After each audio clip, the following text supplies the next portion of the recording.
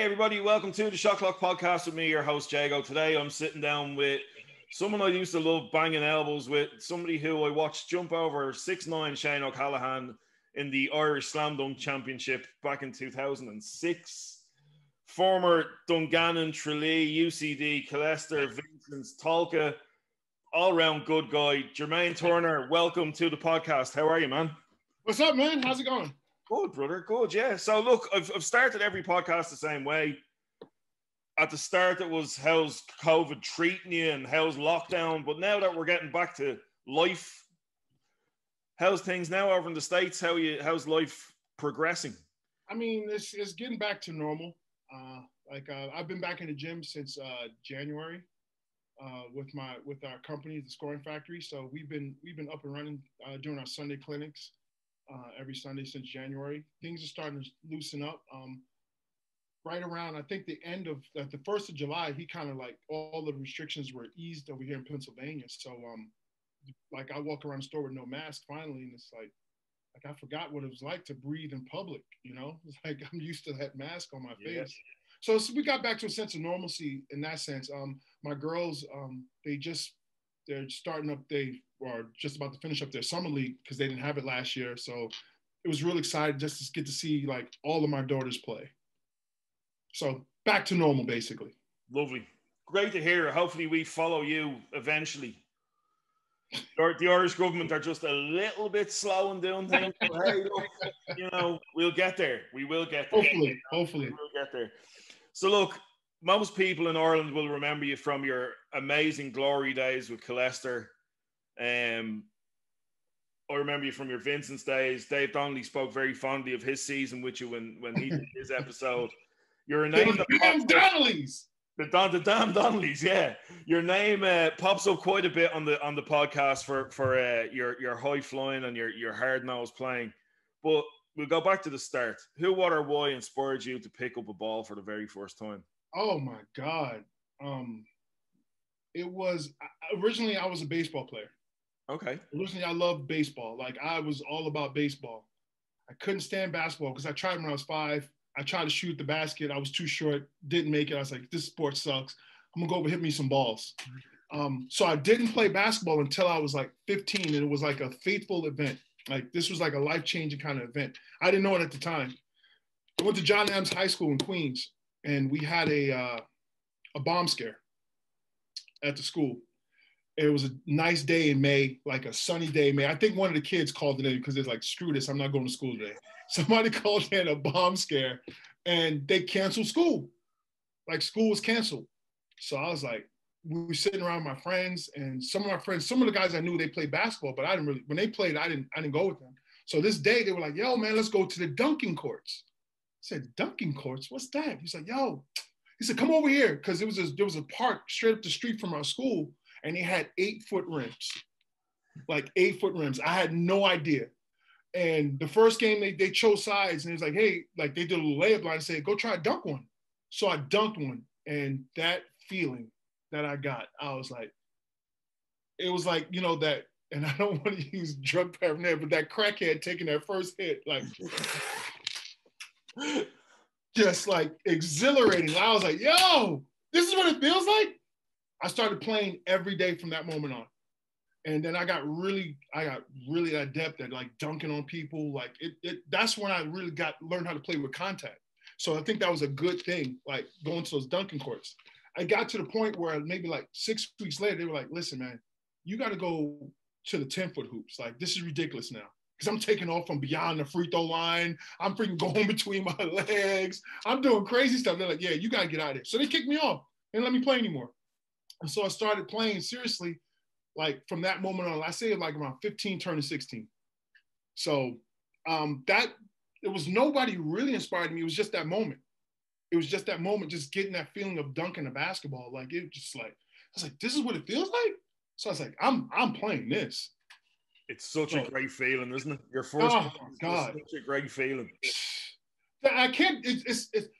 I can't even describe it. Like it's indescribable. Like it's just like when you get home a real good one, it's like, I can't describe it. I just can't. So over the years, you played with some amazing players. like at every level, every team you played with. But who's been your favorite teammate and why? Okay, I gotta have, and I'm breaking a little loophole here because, like I said, like I've been thinking about this for a while because I caught Dave Donnelly's episode, and I was like, listen, I gotta get an import and a freaking Irish player. Like I'm just gonna do this, all right? So, and this is no disrespect to any other player I play with. Like I'm just picking this one person because, like I like when you battle with somebody and adversity is there, like you could lose and you're staring defeat in the face, you really get to see who people are. And I'll never forget this moment. We were in a cup game. We were playing Ballina in the first round of the cup with this team. And this guy was guarding an American. This American hit a tough turnaround three to send the game to overtime. He had about 35. And the coach turned and said, who's going to guard this American? And I was, at this stage, the guy was like, he was 2K blinking. He was like on fire. I'm like, I ain't guarding this guy. Who's going to step up? And this dude, John Team, in that Casavine voice, I got him. I said, okay. All right, you got him. Yo, he locked this dude up for that 5-minute overtime. He locked him up. That right there, that he won my heart right there. John Team, by far, is like one of my all-time like favorite teammates. Like, I mean, he doesn't look pretty. Like, it doesn't look conventional, but the guy gets the job done. And that I can really root for those type of players. You know, like you overlook them, but then all of a sudden you look up and the guy has 25. Like, how do you get 25? Like, John Team is my all-time favorite Irish teammate. Now, I got to pick my American dude, like, because I don't think he get enough love on here. And like we've lost touch in the last few years, but Kenny McFarland, by far, we were thick as thieves, you know. We were thick as thieves, and like I really consider Kenny like one of my, like he's my inner circle. Like we've been through a lot together. Like, you know, he was just my all-time favorite teammate because he's just as goofy as I am. You know? He's just as goofy as I am. And like when we first met, like we didn't like each other at first, like because he played for Star, and I played for Dungannon, and like those are like the rivals. And like he came in, I guess he tried to be friendly with me.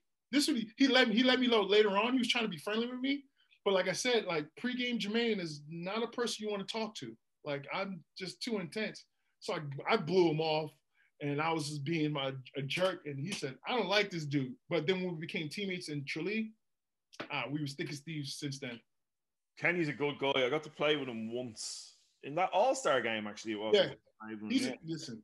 And it's my fault a little bit because I'm just so busy. But I still got to reach out to him and see how he's doing. And hopefully, I know he tunes in. He does tune in. He does watch this. So shout out. You got to get him on here too. You got to get him on. Hey, look, we'll get him on. We'll get him on. So over the years in the league, you came into the league in 2000 with Dungannon. That was the short and foot and mouth season. Correct. 49 points against Tralee leads you to your job with Tralee. Yep. Change of coaches during the summer leads you to a trip to UCD for a little while. Correct. UCD, then on to Tolka. Tolka to Vincents. Tolka, this will happen. So Dave Donnelly tried to tell the story. And he told you half the story. Tell the story. Yeah, he told you half the story. I'm gonna tell you the real story. Hey, you guys, everybody's tuning in. You guys are gonna get the peek behind the curtain a little bit. Okay? You guys are gonna get the peek behind the curtain. So this will happen.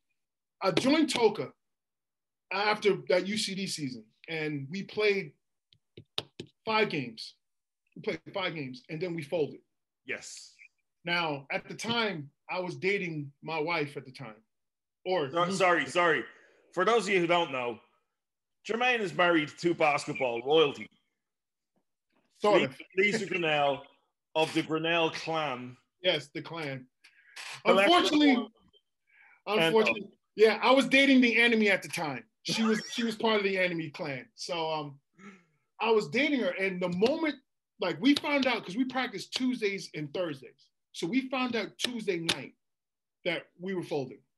So I called her right away, and I was like, I don't have a job. Like, I'm freaking stuck. And I was like, do you think that killester would want to sign either myself or Kenny or both of us or both?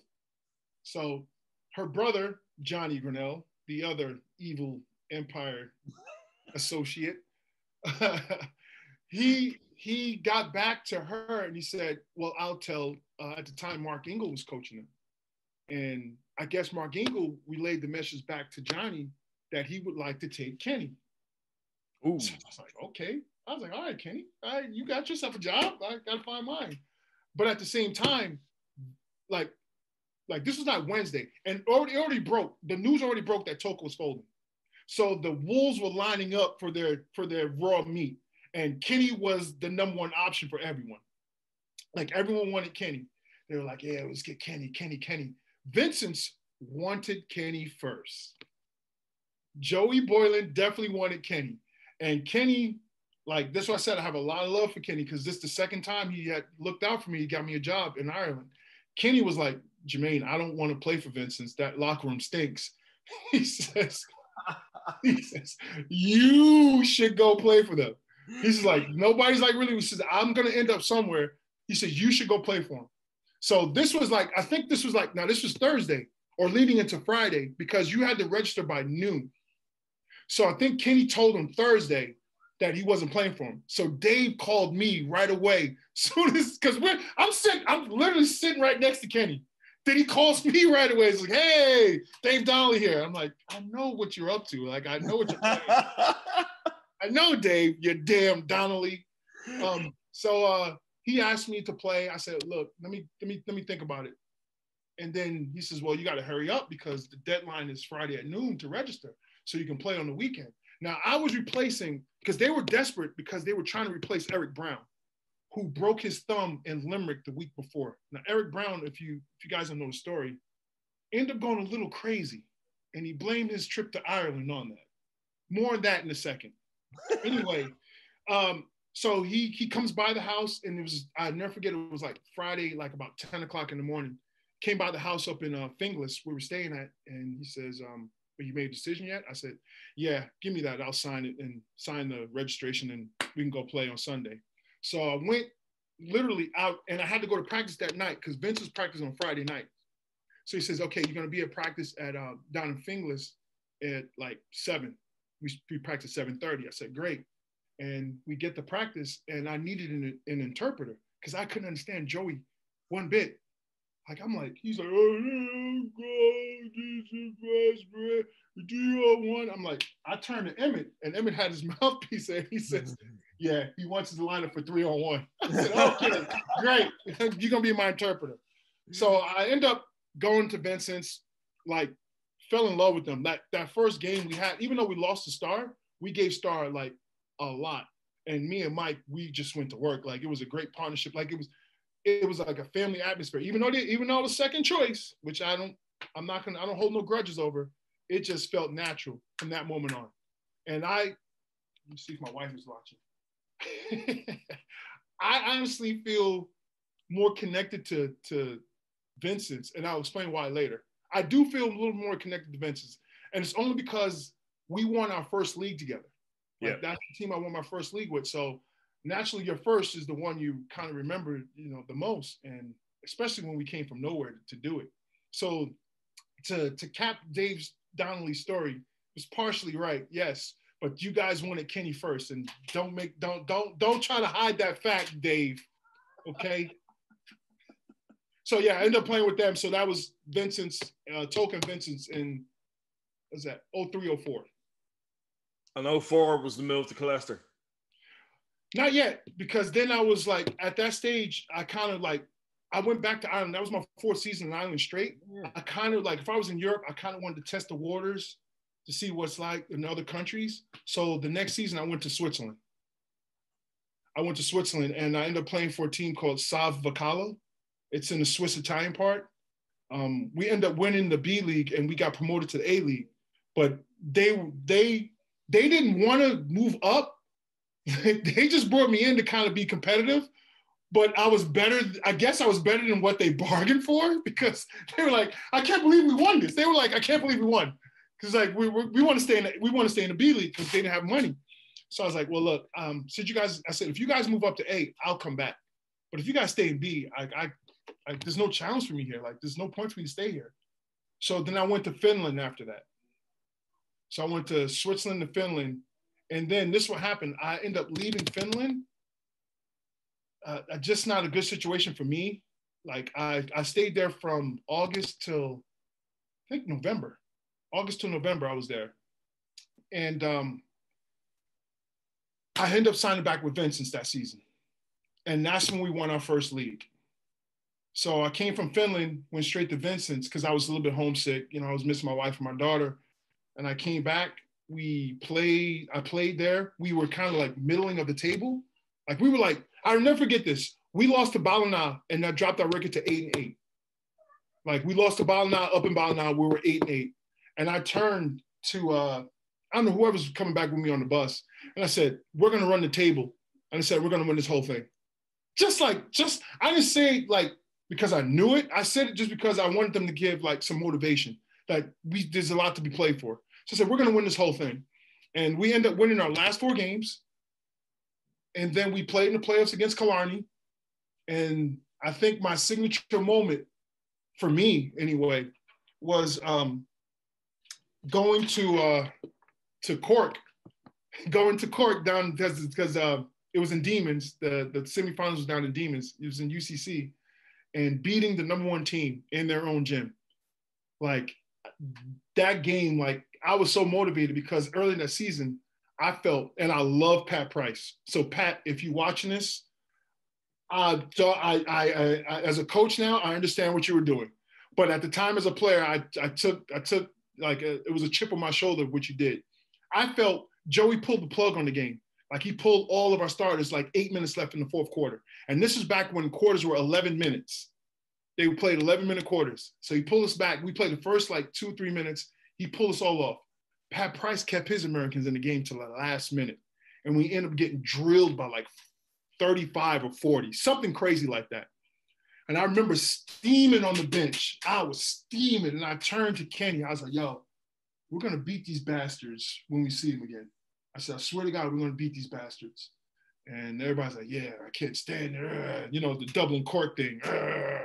So we had that marked on our thing because we knew where we were in the bracket. We knew that we had a chance to go back and beat them in their place. And everyone circled that game.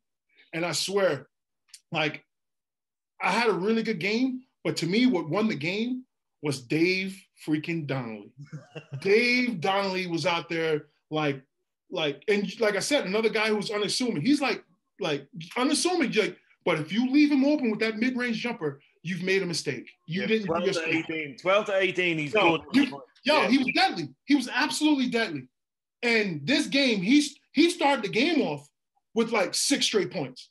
Like Dave Donnelly started that game off on a hot streak for us. I was like, oh, it's like that, Dave? I said, game on. Now, a lot of people don't know at the time, Kenny didn't have really good scoring games in the playoffs, but he was laboring with an Achilles injury. Like his Achilles was really killing him. And like he gave us what he could. Just him being on the floor was enough of a threat to keep everyone else honest because everyone respected Kenny's game.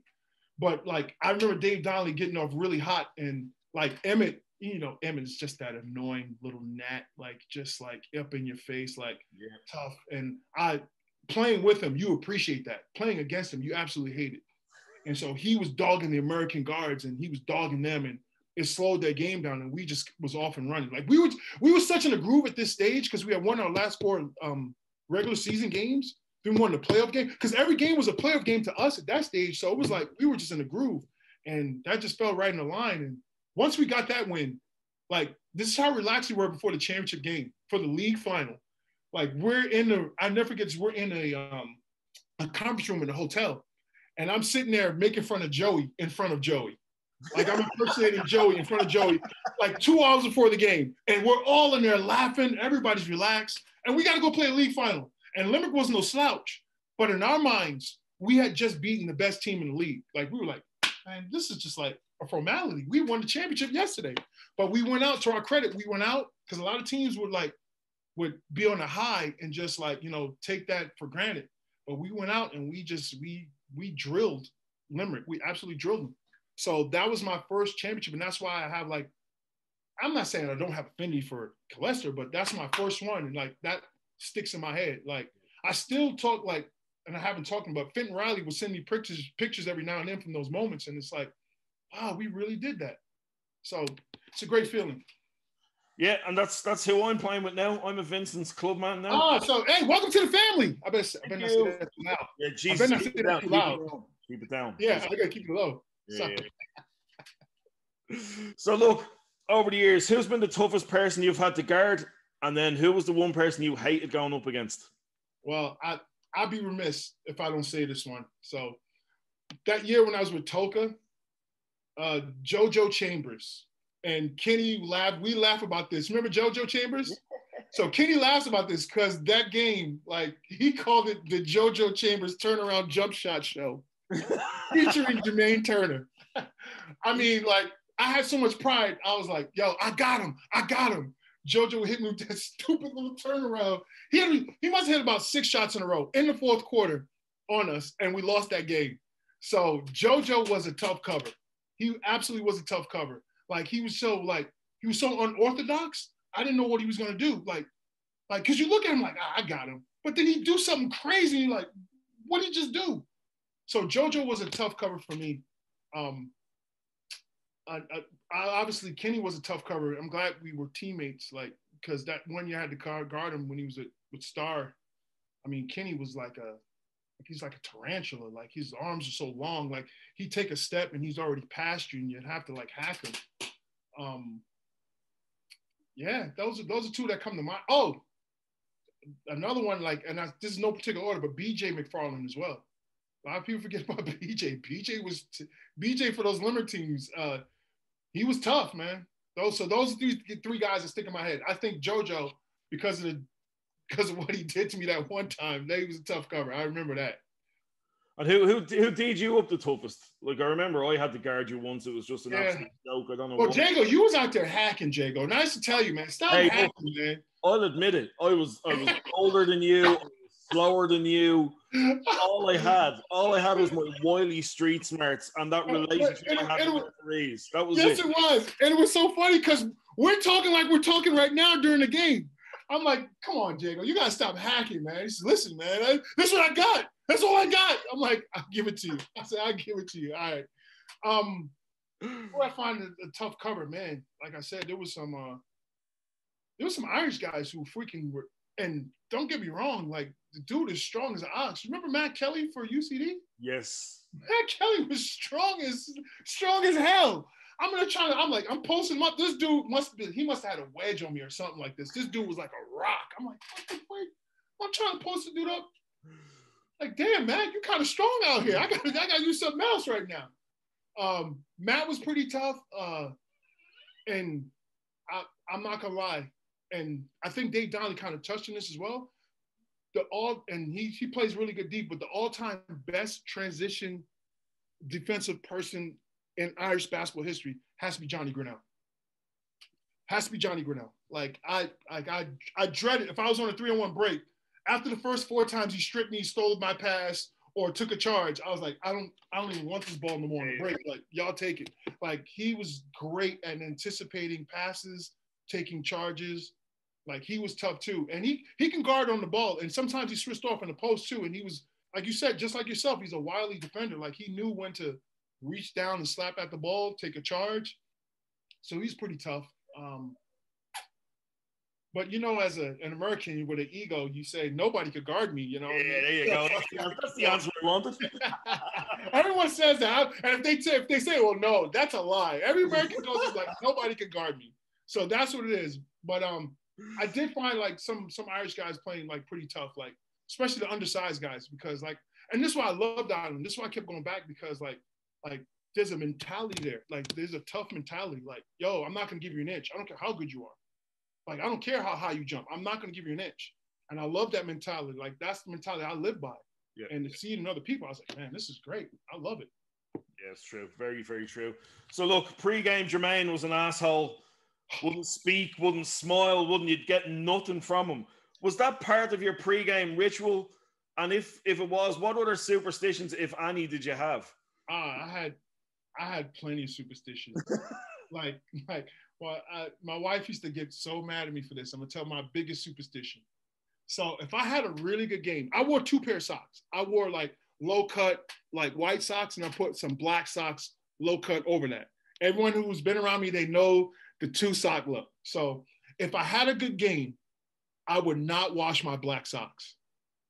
I would hang my socks up on, like, we had like a little table in our room. I would hang my socks on the table, and my wife would come like, "Why are you putting those socks on the table?" I'm like, "Hey, if you touch those socks, I swear to God, we're going to have a big argument. I swear to God, it'll go down in history as one of the worst arguments ever. Do not touch those socks. I just scored 35 in them. Leave those socks alone." So if I had a really good game, I would not wash my black socks. I would air them out. They would get some plenty of air, but it would still have that form of my foot from the game before.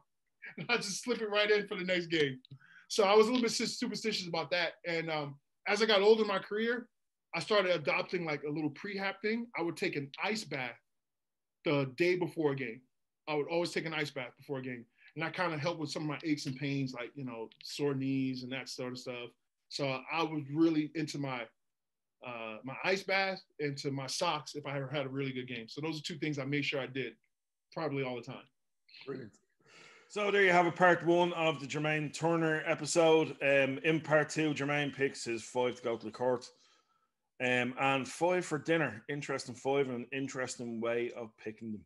Listen, tune in on Thursday to vote on Jermaine's team, who he names. It'll be Team Turner versus Team Dwyer.